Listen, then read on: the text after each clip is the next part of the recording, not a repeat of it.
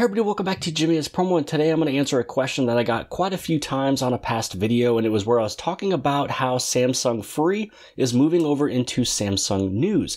So basically what happens if you were to swipe over, this would either give you your Google Discover or it would be able to give you your Samsung Free, which Samsung is now switching it to Samsung News. But a lot of people ask the question, where is my Samsung Free? When I do the whole pinch to zoom thing, I move over, I only have one option, which is Google Discover. So I found out what happened, and it could be a couple different reasons. First off, it could be that you disabled it, or it could be that you uninstalled the application, because it is a pre-installed app that Samsung puts on their phones. Maybe you saw it and maybe you uninstalled it, and now you maybe possibly want to get it back. Or the third option, which is what I ran into here, is that this phone never even came with it. From the moment that I received the Galaxy A54 5G, I went right over here, I took a look, and I only had one option. So it gave me the ability to actually shoot this video for everybody else who fell into the same situation as me.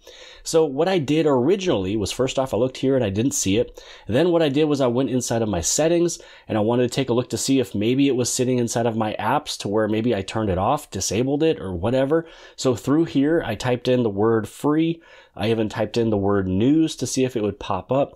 And so nothing came up at all. So that just means that I never even had it. I also even went into the Galaxy Store, and within the Galaxy Store, let's see, if I go over and hit on the search button, you can see I searched for Samsung News and I searched for Samsung Free. Now I scrolled through here quite a bit and I didn't find either of the two. So again, if we take a look at Samsung Free, it doesn't even give me the option to even download it, which is really weird. So I don't know if it's because this is like an AT&T carrier locked phone, and for some reason it doesn't come with it because it maybe came with Smart News, and maybe that's something that they would rather push more on their agenda.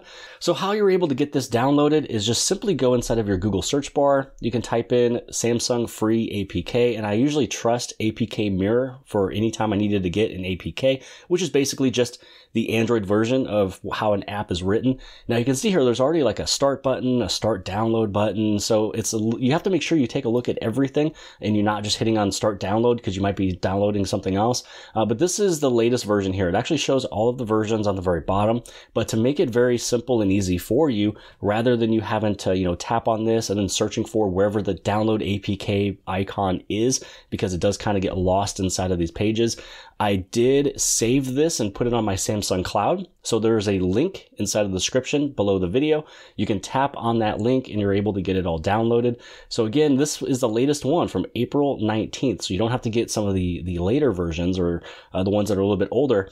So the fastest way to get this done, if you did want to search through it through APK Mirror, you can do that. If not, click on the link below the video inside the description.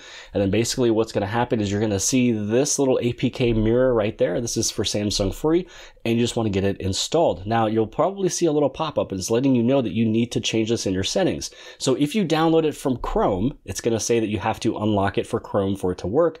This one is just sitting in My Files. So now I just have to make sure that I give the credentials for My Files to get this one downloaded. So I'm going to hit on My Files and then I'm going to hit on install. And what's really cool about this is you're going to be able to see it on the left-hand page right away. So it's not just going to be a normal app that's just sitting in your phone. It's going to be exactly where it should be. So now when I do my pinch to zoom, I move on over. Here's my Samsung Free. I'll be moving on back, and here we go.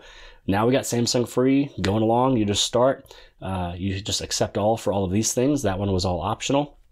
And then what's going to happen on the very top right hand side, you can read some of the notices, and this is where it's talking about Samsung Free is moving over to Samsung News, and it was starting on April 18th when they're starting to slowly roll this out. So it's a rollout update. Not every single phone will get it at every single, the exact same time immediately, because if there's a problem, then that means they have to fix every phone that got it.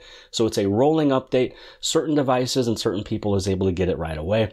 So that was all I wanted to share in today's video. So all you'd have to do is make sure that if you want to download it from me, what I'm going to do is I'll actually show you where it's stored. So if I go inside my quick share, I created it as a link sharing link basically. So now what's going to happen is you're going to see this link, because I'm going to copy it, put it inside of the description below. You click it and now you're able to you're going to see this screen.